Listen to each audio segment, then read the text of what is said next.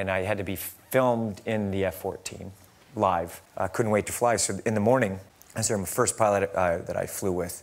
His name was BOZO. And yeah. Gives you confidence. Yes, yeah. And we did a really heavy maneuver, pulled like 9.5 Gs. And when I came through, it's like I had my barf bag right here on my side of the thing. I leaned down like this, and he, at that point, decided to pull up. And he pulled up so hard and for so long. I mean, I can't do it now. My head literally was touching the ground.